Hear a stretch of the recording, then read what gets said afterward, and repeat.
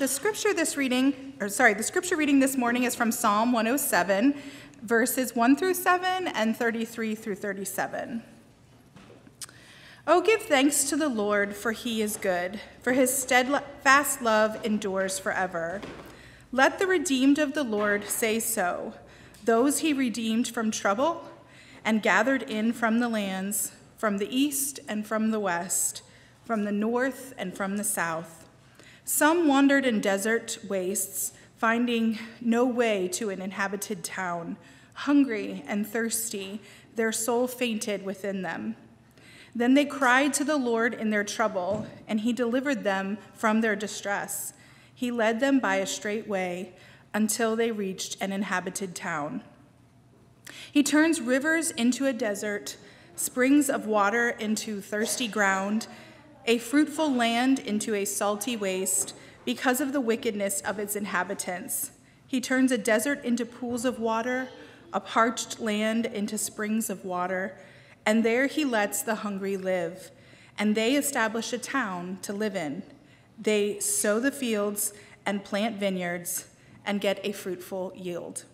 This is the word of God for the people of God.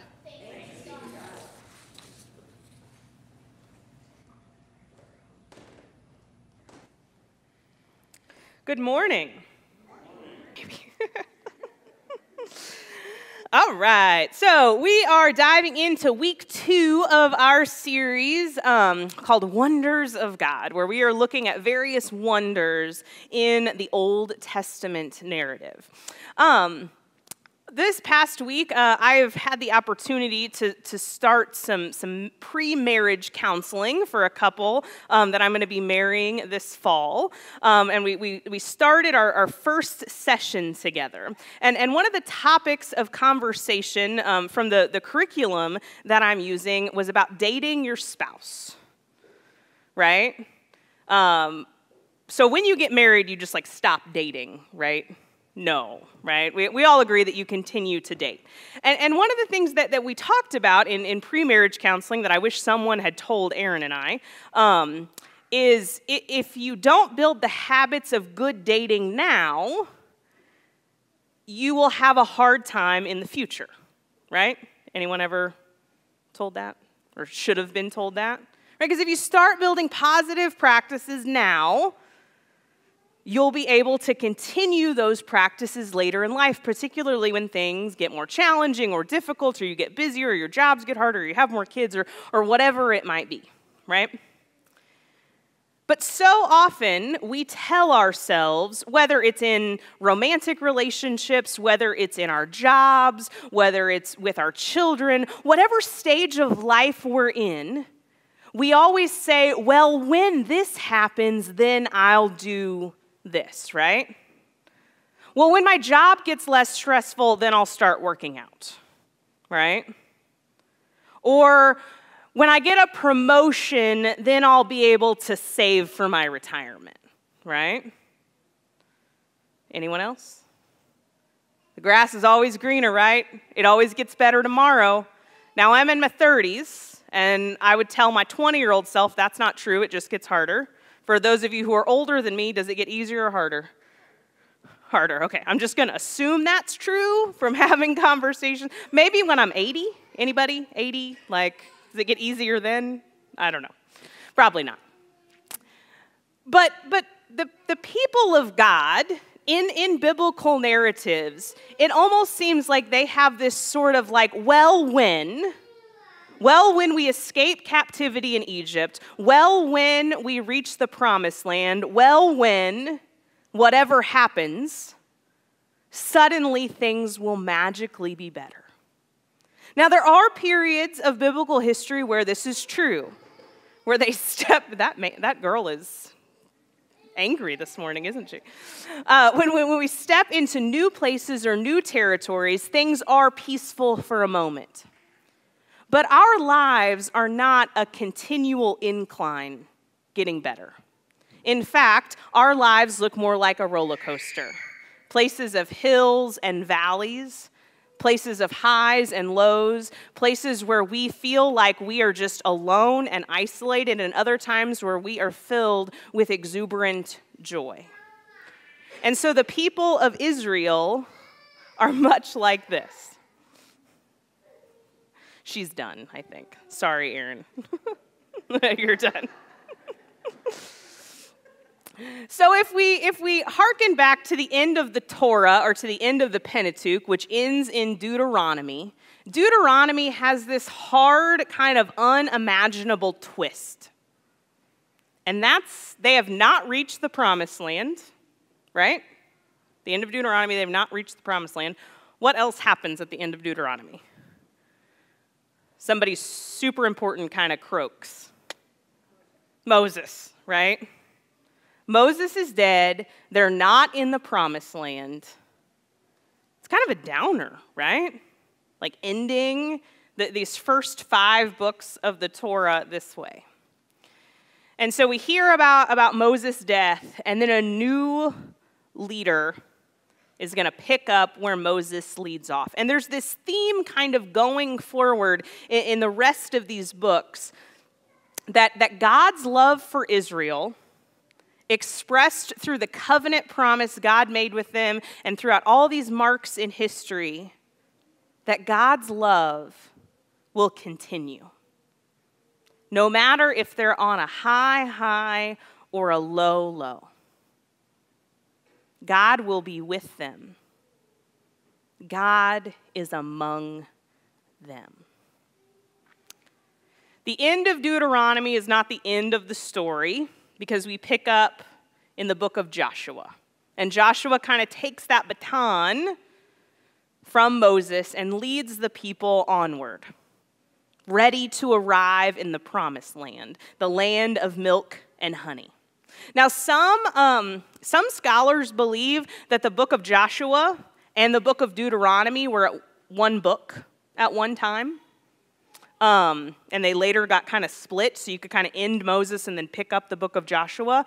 And a lot of people believe that it's kind of a similar author who's writing these narratives. So you can't really read them as separate books, all right? They belong together because they're a continuation of one story. And so Joshua is the guy who takes over for Moses to lead the people on to the promised land. Now, I'm going to preface this by saying the book of Joshua, if you've ever read it, it's a really hard book to read. Not because it's like, I mean, it is filled with some kind of big hard words, but you can just skip past those, right? But more thematically, the book of Joshua is hard because right from the onset, as they reach the promised land, they have to go into the land of Canaan, the land of milk and honey. And the text kind of calls for like this, a total annihilation of all the people who are there. It's almost like a mass genocide. Now, there's some conversation that, well, what happens in the book isn't historically factual and all this kind of arguing back and forth, but either way, that violence is very present and very real in the narrative of Joshua. And I want us for a moment, we're not going to talk about violence in the Bible because that's like 20 sermons all at once, right? But I want us to kind of put that aside for a moment and say that there is ways to move kind of over this and under this and through this and around it to kind of help us get to a place where we, as people of God, can learn and grow in faith through this narrative. This really is an issue that's extremely complex. And I want us to remember that the violence that's here is not a prescription. And it's not a way to justify war. Maybe it's just what happened. There's some things in the Bible that are just there to tell us what happened. Does that make sense? It doesn't necessarily mean that that's how we have to act. They're there to tell us a story. And what we do with that story, through the grace of God, is what matters. So let's set the scene for our text today. Our text is going to be from Joshua chapter 3.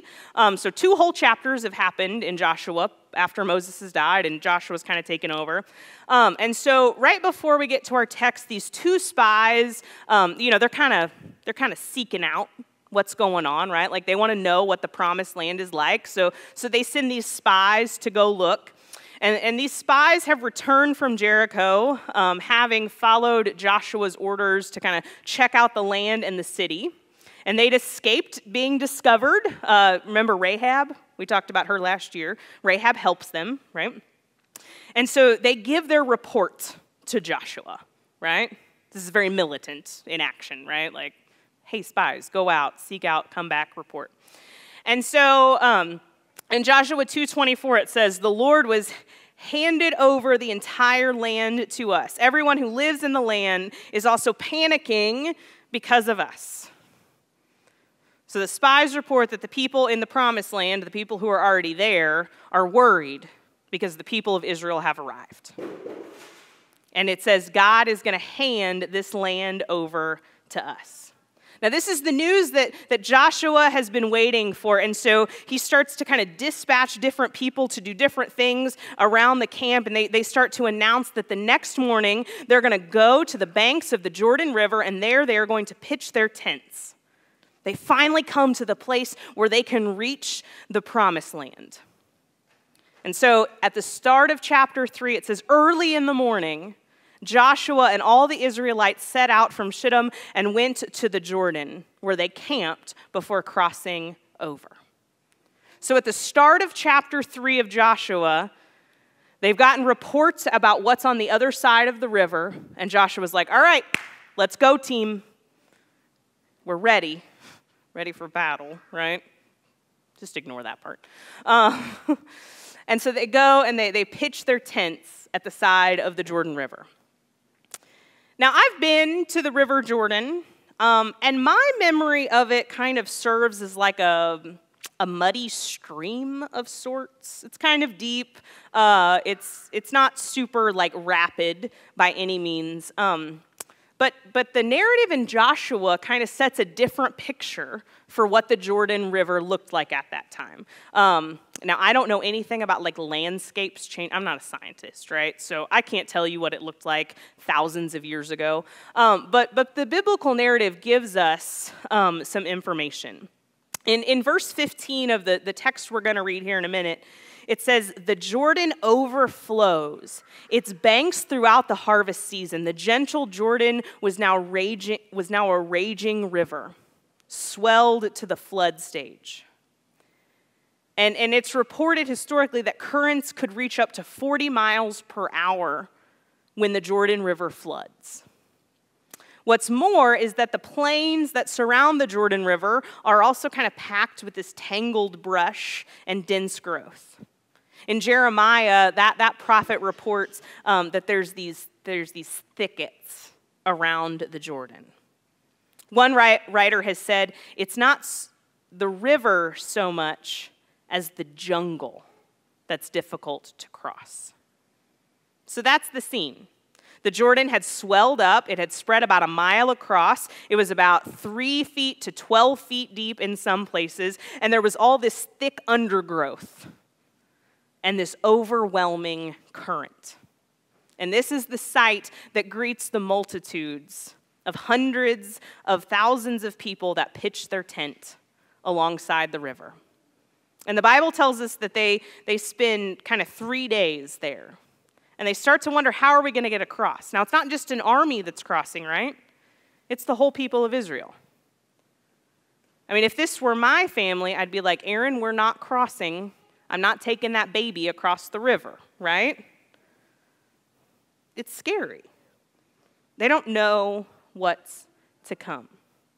Do you remember how the Exodus, not necessarily the book of Exodus, but just the Exodus in general, the Exodus from Egypt to the Promised Land? Do you remember how that started?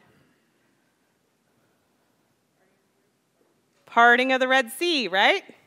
There's that initial parting of the Red Sea, where they're fleeing Egypt, they're fleeing captivity into freedom, and God parts the Red Sea so they can walk across. The entrance into the Promised Land happens in the exact same way. The story is bookended by partings of seas or rivers. So let's read Joshua 3, 7 through 17. It says this: "The Lord said to Joshua, 'This day I will begin to exalt you in the sight of all Israel, so that they may know that I will be with you as I was with Moses.'" Do you hear that? "This is the day I will exalt you, Joshua, in the sight of all Israel, so that they may know that I will be with you just like I was with Moses." The Israelites knew that God was with Moses because of that parting, right? The parting of the Red Sea. So this was a proof to the people of Israel that God would be with Joshua. Sorry, people running slides. I know I messed you up. All right, verse 8. It says, "You are the one who shall command the priests who bear the ark of the covenant. And when you come to the edge of the waters of the Jordan, you shall stand still in the Jordan." Joshua then said to the Israelites, "Draw near and hear the words of the Lord your God." Joshua said, "By this you shall know that among you is the living God, who without fail will drive out from before you the Canaanites, the Hittites, the Hivites, the Hivites, the Perizzites, the Girgashites." I wrote phonetically what it is. Having to catch myself. "The Girgashites, the Amorites, the Jebusites. The ark of the covenant of the Lord of all the earth is going to pass before you into the Jordan."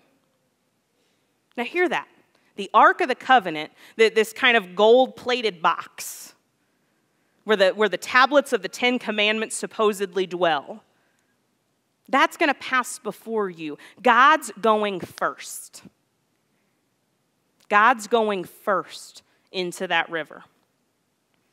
So now I want you to select 12 men from the tribes of Israel, one from each tribe.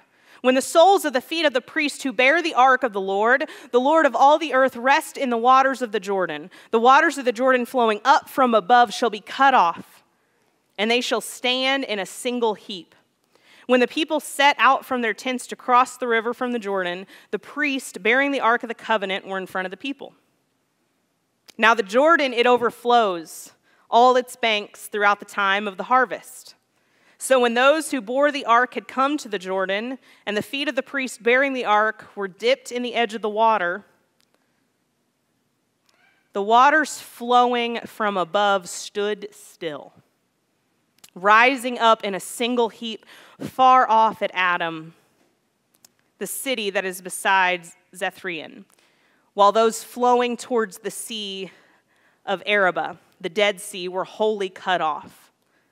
Then the people crossed over opposite Jericho. While all Israel were crossing over the dry ground, the priests who bore the ark of the covenant of the Lord stood on dry ground in the middle of the Jordan until the entire nation finished crossing the Jordan. This is the word of God for the people of God. So God says to Joshua, "I'm going to do this so the people will know that I'm with you, just like I did with Moses." And then the Ark of the Covenant is going to go first. God's going to go first into the river. And then it says, where does the Ark of the Covenant go? Does it just lead the people through? It stays there, right? God stays and waits in the midst of that treacherous journey across these flooded, tangled banks. God is there right in the midst of all of it. And the whole point, God tells Joshua, who tells the people of Israel, is I'm going to do this so you will know that among you is the living God. So you will know that among you is the living God. Friends, when we go through these highs and lows and deep valleys of our lives, there are often wonders of God that surround us. Now, I don't know about you, but I've never been in the midst of a river that suddenly the river stopped flowing and it parted for me. Anyone been there? Okay, I'm good. Glad we're on the same page. But there are other wonders in our midst. Whether it be a tragic moment of our lives. I remember when Emerson was just 5 months old, we spent some time at Children's Mercy because she had RSV. Anyone else have difficult bouts of RSV? Yeah, it's like terrifying, right? You're sitting there watching your child and they're talking about possibly sticking a tube down their throat to help them breathe. And it's one of the most panicking, terrifying times of your life. At least it was for me. And I remember sitting in her hospital room and we're trying to figure all that out. And in walks a professor from my seminary. A professor that I had never had class with. A professor that didn't even live in Kansas City. In fact, he lived in Oklahoma. And he showed up in my hospital room. Well, Emmy's hospital room. It was an awe moment. Someone showing up that didn't even know me. Just to be there and pray for my kid. Anyone else in hard times have people show up for you? Those are wonders of God. That's how you know God is among you. But we have to open our eyes and see it, to latch onto it. If we think about Joshua, Joshua was kind of this scared boy. Over and over again, God had to say to him, "Do not fear, Joshua." What's the famous line from Joshua that everyone always remembers and writes on cards? Anybody? It's on a lot of graduation gifts. Be strong and courageous. You heard that phrase, right? Be strong and courageous. Do not fear. Throughout Scripture, God proclaims to God's people, "Do not fear, I will be with you." There's a long list. He says it to Abraham, to Hagar, to Jacob, to Moses, to those fleeing from slavery in Egypt, to Gideon, the judge, to King Hezekiah, to the psalmist, to the community of Jews who are about to be exiled. He says it to Daniel, to Mary, to the shepherds, to the disciples who are caught in the storm, to the disciples who are frightened at Jesus' death, to the Apostle Paul, and even to John at Patmos in Revelation. This is the story of the Bible. This is the story of our faith. That God is with us and God is among us. And that's why God loved us so much that he would send God's self to walk with us as Emmanuel, Jesus Christ. God with us. The people of Israel do eventually reach the promised land. And they live in a short time of prosperity, right? But then the next kind of big moment in biblical history is exile. It goes from good to bad, just like the patterns of our lives. We have high highs and low lows. But wherever we are, God is there. Let's pray. Oh God, I thank you for the wonders that you provide to us each and every day. I thank you for your love and for your mercy and for your grace. God, as we stand along stormy, treacherous rivers, whatever obstacles might stand in our paths, whatever fears might overwhelm us, God, allow us to know that you are there forever and always. We pray this in the name of your Son, Jesus Christ. Amen.